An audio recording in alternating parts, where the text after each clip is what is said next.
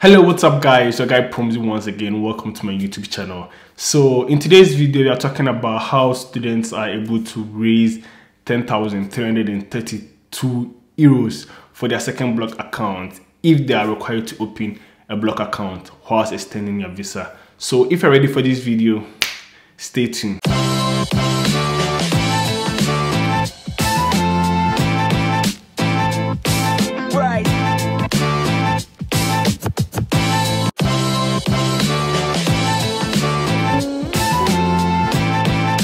Hello, welcome back guys once again to my channel. The name is Promzy, a Ghanaian based in Germany, currently pursuing my masters here in Germany. On my channel, I give tips to international students who wish to continue their education in Germany. So previously on my other video, I spoke about whether or not students are required to open a second block account when they extend their visa here in Germany. So this video, I'm going to talk about how students are able to raise this 10,332 euros when they are required to open the second block account.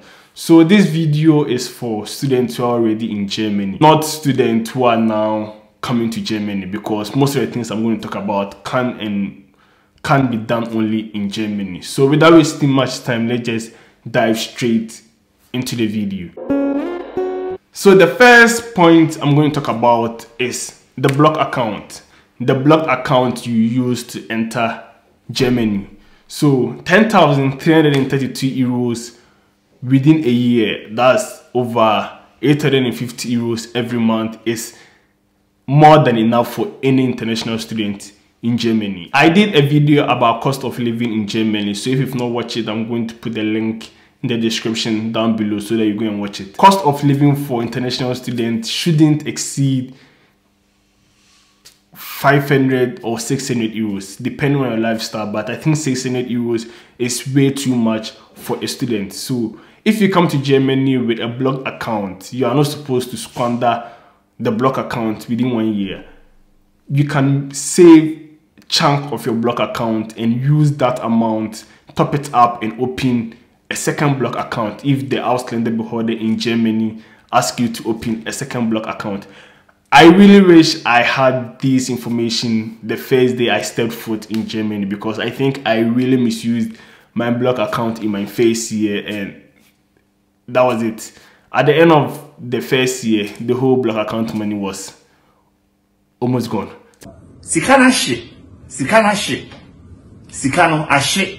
So if you come to Germany with a block account, I advise that you don't squander all the money, or you don't spend all the money that's given to you, especially if the money is not a loan you have to pay back home or pay the person who gave it to you. Save a lot of the money, and if the Ausländerbehörde asks you to open a second block account in your second year, then you have, like, let's say half, or let's say 40%, that's around 4,000 already in place. You top it up and you open the second block account without a lot of stress. So the second point I'm going to talk about is finding a job. Student job, find a job when you come to Germany. So some students think once they have the block account, they can survive on the block account without getting a job. Of course, you can't survive on the block account, but that means at the end of the year, most of the money will be gone if you don't have any source of income supporting you in Germany. And I know a lot of students find jobs and are working while combining it with their studies, so you are no different. Find a job, support yourself with a block account, so that at the end of the year, you might not have even used your block account money. You might not have even touched your block account money. You can use that amount of money to reopen a new block account if you are required to open a second block account. Finding a job in Germany doesn't only support you financially, but it also gives you some sense of discipline, how to use your money.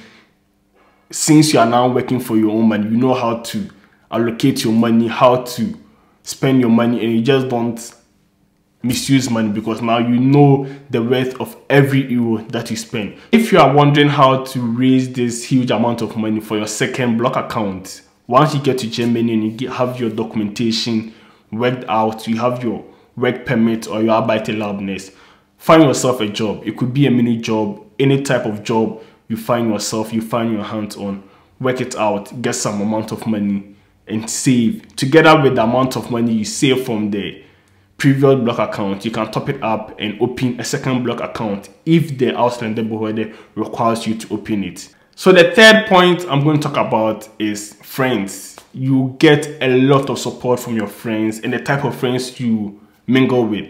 I will always advise students to find a lot of international friends. They understand the stress of opening block accounts and they have the funds and means to help each other when the needs arises. I'm not saying German friends or Europeans wouldn't do the same, but they don't even know what block account is and they don't understand the stress and the amount of pressure it puts on students.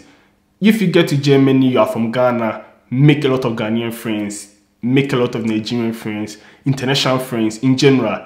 We understand what we go through when it comes to extension of visa, opening of block accounts, and trust me, students are willing to help each other out once you are not stingy with your money. If your friend is in need of money in case of opening block account and we give the person, let's say, some amount of money to open the block account, which he would definitely pay back. If it's your turn to open a block account and you need money, he too will return the favor. So once you come to Germany and your finances are on point, don't be stingy with your money. Hand out money that you can hand out. I'm not saying take all your money and give it to someone, but help someone if you can, so that when it's your turn and you are looking for help, you can easily get help. I will always recommend that once you come to Germany, have a very good circle of international friends, and when it comes to opening a block account, trust me, it will be a lot of benefit to yourself. I hope you're enjoying the video you are watching, and if you like the content, you can support my channel by hitting the subscribe button and giving me a thumbs up. Let's get back to it. The fourth point I'm going to talk about is credit.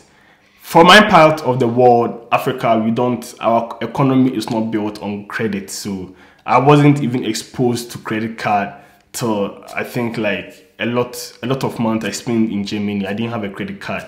But it really goes a very long way to help you if you have a credit card and you have a good credit score. As in, they give you the money, you pay back, they give you the money, you pay back. If you're able to go through this process within the first year that you're in Germany, by the time Ausländerbehörde is asking you to open a block account, you might have had a credit of, let's say, 5,000 on a credit card. And if you've been able to save some amount of money from your previous block account or from the work that you've been doing, you can just top it up and open the block account. In this case, you know, once the money is being put in your account, you just transfer the money back to the credit card, and it will save you a lot of stress. If you know you have, let's say, 4,000 or 5,000 on your credit card, you just have to look for extra 5,000 or save extra 5,000. Of course, there's some amount of interest, but I don't think the interest will outweigh the stress and the pressure students go through when they are asked to open a block account. I think a lot of them go in for the credit card. So the fifth point I'm going to talk about is overdraft. I think I made a video about this, talking about this particular bank, N26. I personally think N26 is one of the best banks, if not the best, for international students. Having banked with this particular bank, within some few months, they were able to give me huge amount of overdraft. That's over 4,000 to 8,000 that they give to students. So if they give you this overdraft, so you know you have overdraft between 4,000 to 8,000 with N26. If you go to the Ausländerbehörde and they ask you to transfer 10,000 euros to your block account, you just transfer this amount of money, top it up with like 2,000 euros, and you are set and done. Of course, this is also like the credit card system. It accumulates some amount of interest, but you know the block account money will come to your account every month and you just put it back to where you pick it.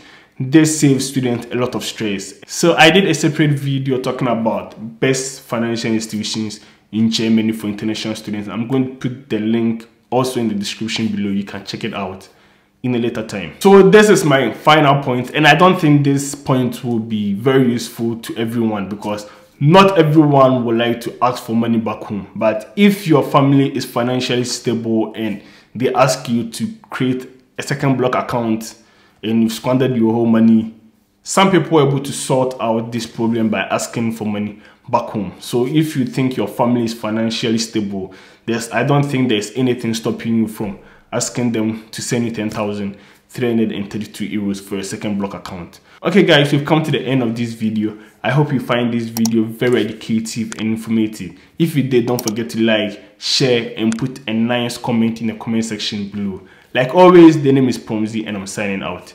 Peace.